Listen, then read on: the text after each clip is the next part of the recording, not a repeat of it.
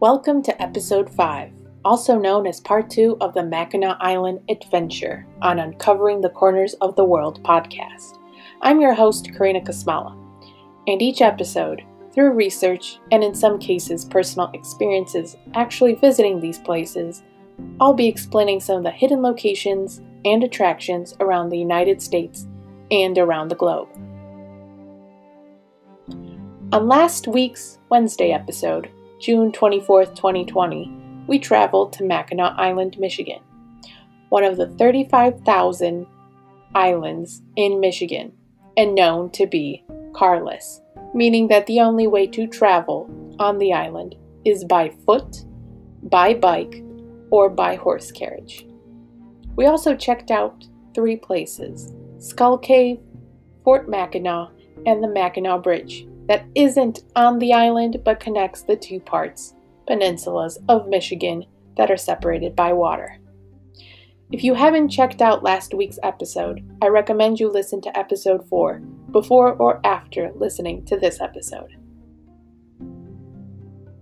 This week's Wednesday, on the first day of July in 2020, we're continuing our adventure on Mackinac Island and around that portion of Michigan.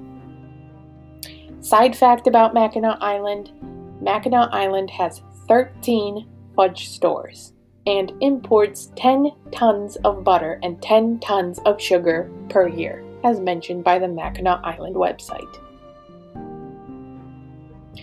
Built in 1887 with the intention to attract vacationers or visitors who back then traveled by ship, is the Grand Hotel.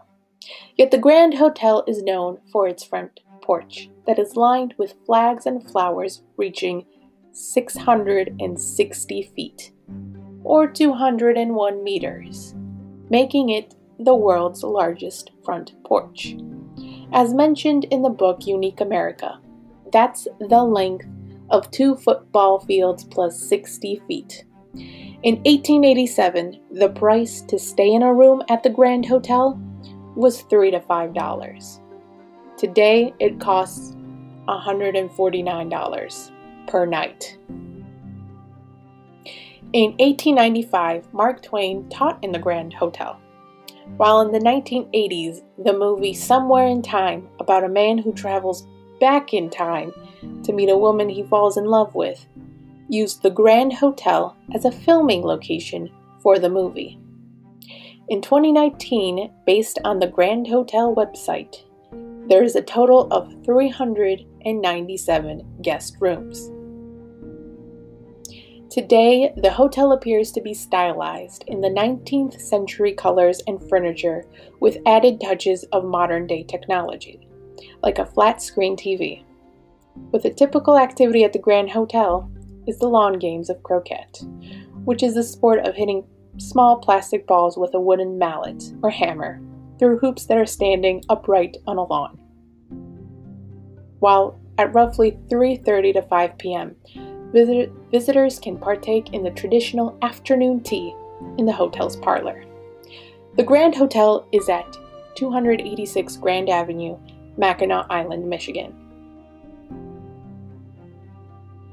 At 7029 Huron Road, Mackinac Island, is the Mackinac State Park, and it is the first Michigan state park from 1895, with over 80% of the island actually being the state park itself. A known location in Mackinac State Park is the Arch Rock, which is 146 feet above seawater and is 50 feet wide. The reason for the name is because the rock formations create a natural rock bridge, while the sides of this bridge are covered by trees. The arch provides an opening to see the lake behind it.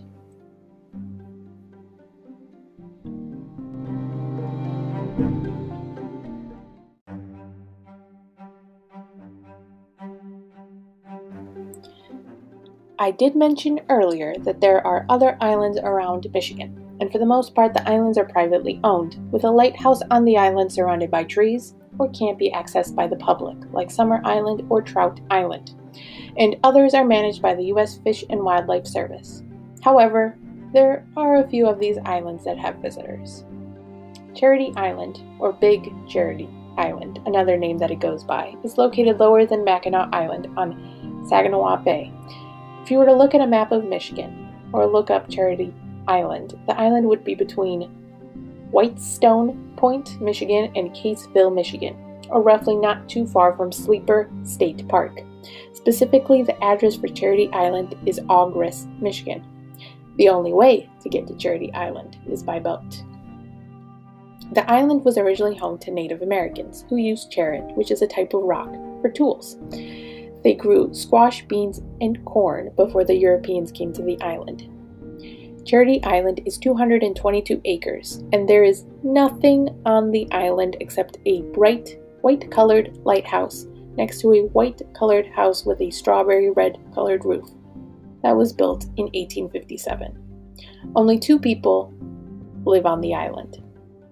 This island is considered to have the best birdwatching sites in all of Saginaw Bay, and where there are over 200 migratory birds on the island, according to the Charity Island website.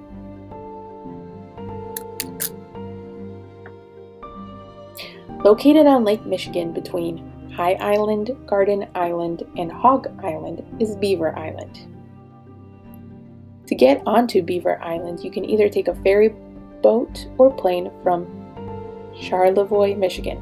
This island has a population of 600 people and is 13 miles long and 6 miles wide. It is considered the largest island in Lake Michigan, according to the Beaver Island Boat Company website. The history of the inhabited island traces back to the mid-1700s with the Ottawas. The Ottawas are a Native American tribe who at that time were supposedly engaged in helping in the battles between the English and the French. A man by the name Father Barraga from Arbe, Crochet, France, decided to baptize the Native Americans to become Catholics. In 1813, a man by the name James Strang, who was a leader and considered himself a king on Beaver Island, met Joseph Smith. Strang considered the island his kingdom, crowning himself king in 1850, or specifically crowning himself a Mormon king. His followers were called the Strangites. One of the attractions on Beaver Island is the Beaver Island Marine Museum at 38105 Michigan Avenue, Beaver Island. The museum includes ships that were used to transport products like lumber or used for fishing, along with information about shipbuilding and diving activities. Another attraction on Beaver Island is the Old Mormon Print Shop Museum at 26275 Main Street, Beaver Island. The museum was built by the followers of James Strang in 1850. This was the place where Northern Michigan's first newspaper was published, and religious artifacts and Mormon doctrines, along with the Native American inhabitants and Irish people that lived on the island, as mentioned on the Beaver Island Historical Society website. And yes, there are beavers on Beaver Island, as mentioned by that same website. Drummond Island is located at the border of Michigan and Canada on Lake Huron and can be reached by plane, boat, or car. Drummond Island has a population of roughly 1,000 people and has its own set of 40 inland lakes. Visitors can rent an ATV to drive on the 100 miles of trails. Another attraction on this island is the Drummond Island Historical Museum at S. Water Street, Drummond, Michigan. The museum includes artifacts like hand tools from Native Americans made in the 200 BC era, as mentioned by the Michigan Backroads Getaways website, along with other tools and pictures that were made in the late 1800s and early 1900s, along with a display of a British fort.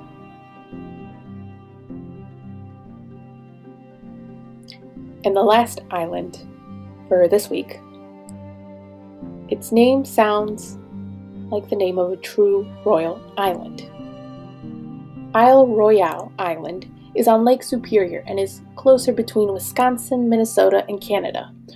or specifically northwest of Lake Superior in Laurentia. In order to get to this island, you either have to take a boat or a seaplane. Despite having no population on the island is home to moose and wolves. One of the places on this island is the Isle Royale National Park, and it is considered by the Pure Michigan website that it is the least visited national park. And what is considered the best way to visit this park is by backpacking and kayaking. However, the backpacking wilderness adventure comes with its own set of required permits. Thank you for listening this week to Episode 5, Mackinac Island Adventure Part 2.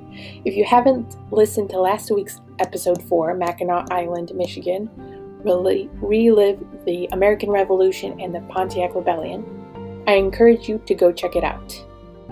Tune in next week as we explore other adventures in the United States.